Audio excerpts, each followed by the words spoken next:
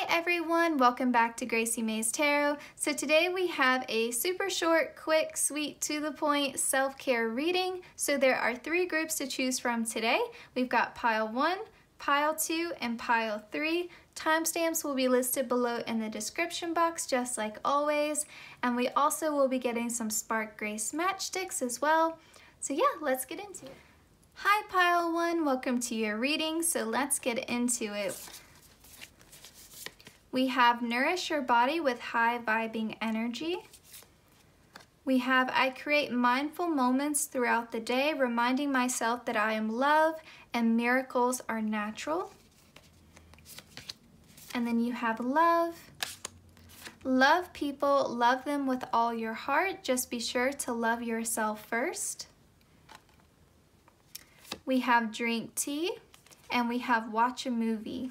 Okay, so I will say, for you all, there seems to be a lot around mindfulness, okay?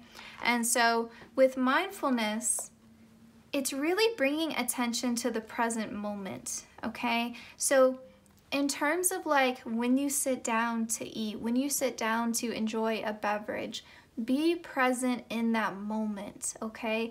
Like, don't be distracting yourself on your phone. Just really sort of enjoy the taste of what you're eating. You can even set intentions. Like I set the intention that this tea will make me feel calm and joyful and at peace. You know, you can set some sort of intention, and that could actually be a helpful way for you to manifest things as well. Like I manifest or I set the intention that this smoothie will bring me lots of energy and I will feel like I can accomplish everything I want to do today with ease. Everything will come easily to me today. You know, things like that. Set intentions for the day as you're eating, as you're drinking, and then you'll remember, you know, you won't forget to do so. And the other sort of thing here is to relax. You know, you have 2 messages that include relaxing. You know, drinking tea, watching a movie is very relaxing, you know, and really focus on what you're doing. You know, watch the movie. Don't be on your phone or scrolling through the internet or, you know, doing something else. Like spend some time even with your pet if you have one. That can be also something that really brings your awareness to the present moment. And also here with love, you know, pile 1, you likely have a big heart. You're likely very compassionate, very giving, very loving, but you deserve some of that love that you give so freely to other people. Give some of that love back to yourself. You know, it's not selfish. It's not a waste of time to take care of yourself. And the fact that you clicked on this reading, you're off to a great start already. All right, let's get some matchsticks. Pile 1, how can you feel more connected in your life to grace and to spirit? Let's see here. We have give thanks that you are alive. This matchstick here makes me think of being grateful for the little moments. Being grateful for the, you know, small little moments throughout your day where you feel happy, where you feel peaceful, where you feel content. You know, if it's that first sip of coffee in the morning, enjoy that, savor that moment, you know.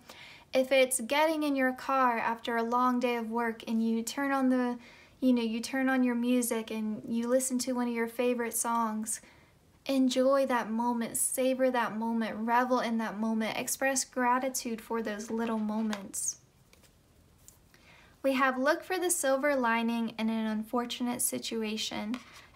So this tells me perspective. You know, we're not talking about toxic positivity or forcing yourself to be optimistic, but if you can find some little sliver of hope, something positive, if you can change your perspective and try to see something from a higher perspective, you know, like how is this in the long run going to benefit me? How can I change my attitude about this situation? Because really, I can't change it, right? I have to accept the situation for what it is.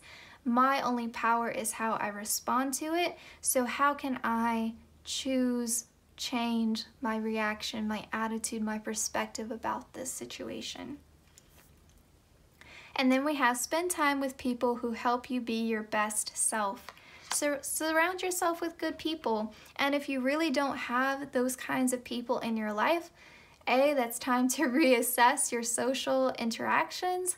But I think also if it's just cozying up to your pet, or even getting a pet if you don't have one, you know, if that is the only kind of relationship or interaction that you feel right now you can trust, you know, we can have a wonderful, incredible bond with animals, then do that. That could be a starting place for you. So, you know, always tailor these messages to your unique situation. You know, it's a general reading. So if you really struggle right now and you're like, I just don't even know how to go about making friends, you know, and you're feeling lonely and isolated, you know, spending time with animals could be a good starting place, or even going out and spending time in nature, you know, connect with spirit in that way. Whatever makes you feel loved, whatever makes you feel held, do that, pile one. So this was your reading. I hope it resonated. I hope it brought you some sort of sense of direction here about how to better take care of yourself, how to engage in self-care. I hope everything seems, you know, relatively manageable, doable, feasible, whatever word you want to use. So please consider liking, commenting, sharing, and subscribing, hitting the notification bell so you always know when I upload. A huge thank you to everyone who's been supporting the channel. And yeah, the easiest way to support the channel is also to watch the ads. I forgot to say that. I know it can be inconvenient, so anyone who chooses to do that, thank you so much. I genuinely appreciate it. And yeah, I'll see you guys in my next one. Take care, pile one. Hey pile two, welcome to your self-care reading. So let's see what we have for you. We have Gratitude Rampage. List 10 things that you're grateful for. Let's move that there. We have When I Think I've Surrendered, I Surrender More. We have Beauty Ritual. We have Read. And we have Reassess. You have the right to change your mind. This is actually really interesting because I feel like your cards are telling more of a story than pile one did. So if there's something in your life that hasn't worked out exactly the way that you thought that it would, especially if you're trying to use the law of attraction in some way, or you're asking the universe to help you with this goal and it's just not playing out the way that you expected it to, expressing gratitude for what you do have will get you out of that lack mentality. You know, if you've been really stressing about not having this one thing that you've really wanted, expressing gratitude for what you do have will allow you to surrender more, and that will help that manifestation come in, you know, because it sounds like to me like you've already done your part. And it may even be that what you were trying to manifest, you now maybe don't quite want it in the same way that you used to, or you need to reassess the way that you've been going about this. And even if you change your mind and you want to slightly alter what you were trying to manifest, that is also absolutely okay. Now, for those of you who are like, I haven't been trying to manifest anything, but maybe there's something that you originally wanted in your life and you're starting to rethink it and say, maybe I want to go down a different path. Maybe I want to try something new. That's okay. And don't let anyone make you feel guilty about changing your mind.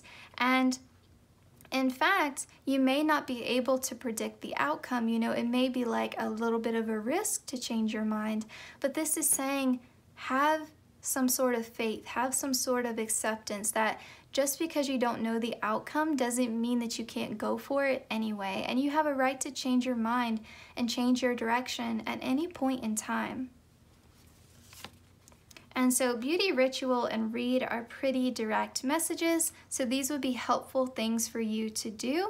Honestly, kind of feels a little bit similar to pile one, and that's doing something that's going to help you focus on the present moment with Beauty Ritual, you know, taking care of yourself in a physical, tangible way, doing something like that is going to bring you to the present moment. You know, like here you see she's painting her nails. That takes some focus, that takes some concentration, right? So doing something that's going to help you concentrate on the present moment. But a little bit different to pile 1 is that you have this balance of doing something that's more mental. So doing something that's physical, but also doing something that's mental, something that helps you sort of daydream, escape reality, step into someone else's reality for a little while. You know, reading requires mental focus, but it's one of those things that's kind of funny because while it requires mental focus, it also gives your mind a break. You know, it allows your mind to focus on something outside of yourself. You get to, you know, be in someone else's shoes, embody some other character's mind, their motivations, their dreams, their goals, their wishes, and it allows you to distract yourself, which will be really great if you're trying to manifest something. If you're doing something like reading, that's going to pull you away from hyper fixating on that manifestation. I also think with reading, you could see some signs and synchronicities. Your spirit guides may try to communicate with you through books, through any type of reading material, really, whether that's a magazine, a comic, you know, a novel, a poem, even things that you see online, you know, like little quotes here and there, maybe that pop up on your Instagram. Whatever you're reading, your guides could be sending you messages through those means. Okay, and then let's get some Spark Grace matchsticks for my pile 2s.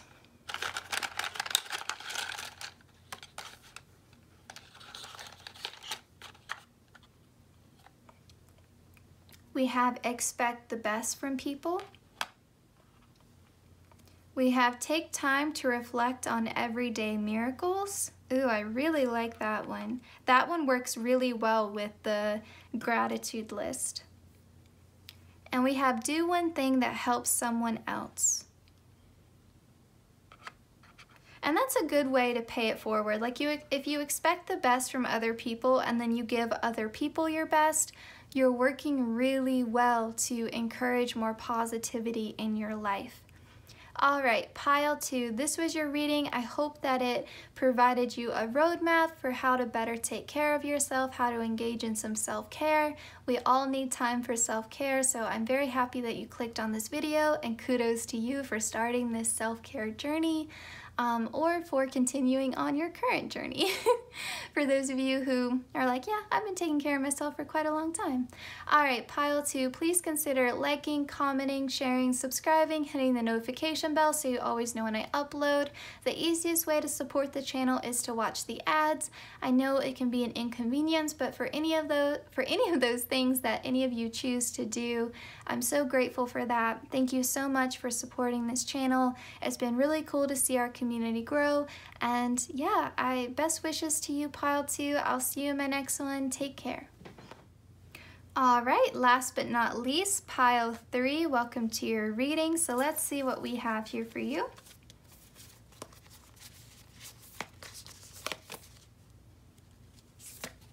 We have the more energy and intention I bring to my faith, the more fearless and free I am. We have look for the signs and synchronicities. We have speak up. If you avoid conflict to keep the peace, you start a war within yourself, or inside yourself, it says. And then we have create art. And we have family here. Okay, I actually want to start with these cards here. These cards to me work really well together. So the more you focus on your faith, your belief in the universe, the more you try to co-create with spirit, the more you let spirit in, the more you lean into your faith, the more you notice the world around you and really believe in the signs that you're seeing. Don't second guess it. You know, when you see those angel numbers, when you see something like a lizard, you know, on your window and you think, oh, that's a sign, that's telling me something, and then you feel silly about it. No, like you noticed that lizard. You've never seen a lizard on your windowsill before, and you had just asked Spirit for a sign. This is your sign. What is that message telling you? You know, you suddenly see a yellow feather like right on like the hood of your car or something. I don't know, but like however your guides are trying to connect with you, you know, you're thinking about someone and then all of a sudden they call and they tell you something and you're like, that's kind of like an odd thing for them to say. I wonder if that was meant to be a message for my guides. You know, take the message, take the sign, take the synchronicity. Don't second guess yourself. And then this message here is actually one of my favorite sayings. It's a lesson I had to learn the hard way, but once I learned it, it was the most freeing thing I think I've ever, of any lesson I've ever, you know, how do I say it? I don't want to say lesson learned, but I guess that's the best way of saying it. It's very true, you know? We try so hard to avoid conflict with other people, but when you're pushing down your own truth, when you're swallowing back your words, you know, you're trying to take the path of least resistance all the time, you end up being so mad and so disappointed in yourself. Like, why didn't I stand up for myself? Why didn't I speak up? Why didn't I, you know, defend this person? Why didn't I defend my beliefs, my values? Like, why did I let that other person trample all over my boundaries? You know, it's so much better to be mad at someone else and have that temporary conflict than to be mad at yourself, because being mad at yourself is something you'll harbor. You know, you don't want to have a grudge against yourself. You know, you don't want to be disappointed in yourself. And so it's so important to speak up when you need to speak up, you know, because that external peace is not worth sacrificing your internal peace. It's not. And it may be uncomfortable, it may cause some guilt and shame initially, but if that person is truly someone good and someone who should stay in your life, they'll be willing to hear you out and you can discuss it and come to some sort of common understanding. You know, if it's someone who's just going to be very angry with you and not hear your side, is that even someone that you want to have peace with? You know, is that even someone that you want in your life? You shouldn't have to silence yourself to keep certain friendships or, you know, certain working relationships or certain, you know, family relationships. You shouldn't have to feel so silenced all the time. You know, that's not a healthy connection. So speaking up when you're able to, you know, I know there are some limitations with speaking up. You know, certain people may have authority over you, but when it comes to those close interpersonal connections, definitely speak your truth. Definitely speak up when you're able to do so. And it's scary and it's hard, but it's worth it. And for some of you, you may need to speak up with your family, you know.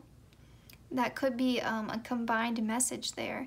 For others of you, though, it's just encouraging you to spend time with the people that you love. You know, whether that is found family, friends, you know, biological family, whether that's your pets, you know, whoever you love, whoever feels like family to you, spend some time with those people. And then we have create art. You could find some signs and synchronicities come out through your artwork. You know, you may be sort of just like doodling and you're like, why did I draw this house? You know, like that's so odd for me to doodle a house. And then you find out later on that that house had some sort of special message for you. So you even could get signs from your guides through your artwork, but otherwise it's just encouraging you to make art. You don't have to be good at it. You don't have to be talented at it. It could be coloring. It could be making a collage, knitting if you're into that. Anything that feels artistic, anything that allows you to express your creativity is going to be very useful to you, pile 3. All right, let's get some Spark Grace matchsticks for you.